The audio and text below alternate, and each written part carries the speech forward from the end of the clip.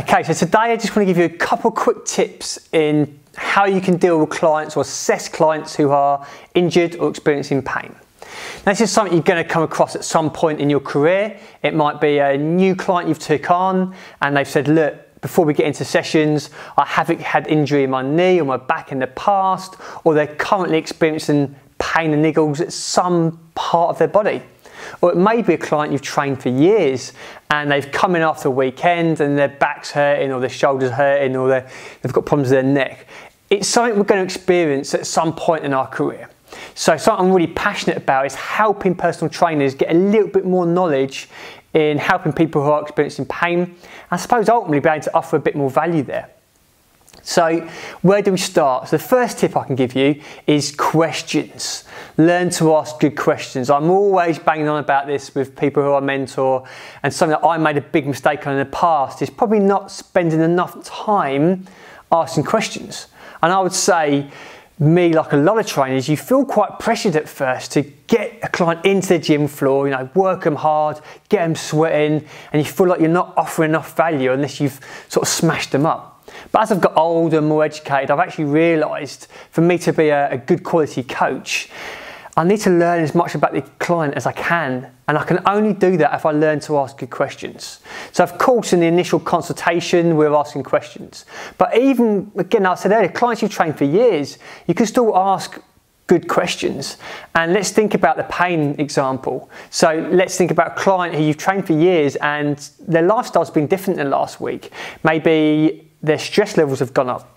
Maybe their nutrition's changed, they've got some sleep deprivation going on. Something in their lifestyle has changed. Sometimes activity levels, maybe they've taken up a new sport. Maybe they've suddenly decided to play golf, they haven't played that for a couple of years. Or they've been in the garden for 3 or 4 hours. Whatever it might be, let's ask some questions. What's changed? What do you feel as a client is causing you pain right now? Are there certain movements that are causing you pain? Understand a little bit more about them. That's going to be a really good place to start before you've got them on the gym floor. Because from that, guys, you can tweak and go, look, I recommend if we can start to get a bit more sleep or optimise sleep hygiene, that can really help you. Or you know what, rather than doing 5 hours of gardening, maybe next weekend you just do an hour. You know, reduce that. So it sounds like common sense, but really ask these questions and you're going to offer a lot more value. Okay, so second part is obviously going to be our bread and butter as trainers, is going to be the movement assessment. And this is where I just want to give you a couple tips today about things we can think about when we're looking at clients' movement. So first place I would start off at is understand that movement assessments or general assessments can look different from person to person. So think a lot about the client's goals, their ability levels, what they're trying to achieve in the gym. All these things can look totally different. Now, if you're like me, you've probably got a mix of clients. So I've got some clients who are a bit younger, got more physique-based goals. Some clients who are a lot older, maybe they're working with injuries and pain. So I'll assess these clients totally differently. So let's make it individual. Then let's think about, okay, well, what can I specifically look at? Well, I'll be looking at compensations first of all. So you could be looking at could be walking, it could be squatting, it could be some single leg balance stuff. It could be some body weight drills, whatever it might be. Are they strong on one side than another?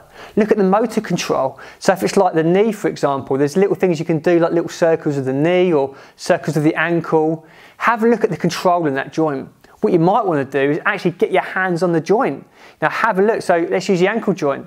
If I'm looking at an ankle joint and looking at motion, I'll passively get my hand on that joint and create some circles, a little bit of pronation, supination, dorsiflexion, plantar flexion. Have a look. Is there different side to side? Is certain movements causing pain? Then I'll have a look and see, well, can the client actively use some of that motion?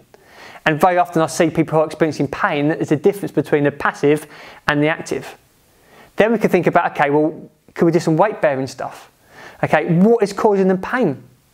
Are there certain exercises, maybe you're looking at the ankle joint, that's causing a disruption in how they move? So they're starting to sort of become quite maladaptive and can compensate and use more weight on the other side.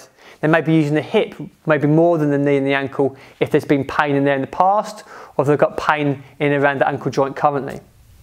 So you've got motor control, you're looking for compensations and you're looking for areas that cause pain. We don't want to trigger pain. We want to try and work in and around it, I suppose. So you're trying to work right up to that tolerance level. So if I've got a client who is experiencing, again, going back to the ankle joint as an example, I'm going to work right up to that tolerance level. Where can they get to with that range of motion that isn't quite causing, quite triggering pain? Now I'm going to hold it there. So after you've done this movement assessment and you've asked them a few questions, think about giving them 2, 3, maybe 4 take-homes. Maybe 1 or 2 lifestyle things and maybe 1 or 2 movement drills. That's more than enough. I know in the past I've been quite guilty at kind of information overload, and I'm still quite guilty of it now. Even when I'm coaching other trainers, I go a bit berserk. So literally 2 or 3 points, maximum 4, that's more than enough. So next time you get a client in with some pain, think what questions you can ask them. Ask them a few questions, especially about their lifestyle, especially about what they perceive as causing the pain. And then think, okay, once you've listened and you've responded, then assess a client's movement and learn to tweak. Learn to tweak is going to be your friend. The better you get at tweaking exercise and tweaking movement, the more skilled you're going to become as a coach.